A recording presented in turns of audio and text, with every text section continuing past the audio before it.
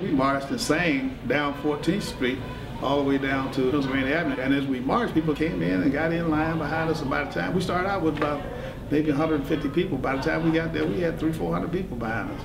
And it's kind of funny because by the time we got there, I remember seeing hundreds and thousands of people who were coming from all directions. Everybody was dressed up in their fine dresses, and the women were wearing stockings, and the guys were all wearing their ties. We were typical SNCC people. We had on our dungarees and straw hats. And so we had our signs that said SNCC, freedom now, and jobs and freedom.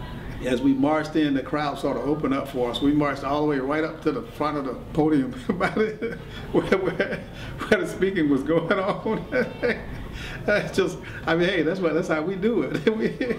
So we marched up there, and John Lewis was already up there because he getting ready to speak, and we all shouted right on to John.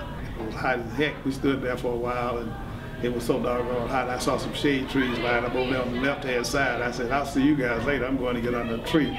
So my straw hat wasn't enough to keep me from burning up out there. So I went out there and got under the tree, and I watched most of it from one of those trees on the side of the reflecting pool down there. But I can tell you right now, it was the first time I'd ever seen that many people, one and two. I knew that America could not resist this. It might have been, the paper said 250,000, looked like 1 million people to me.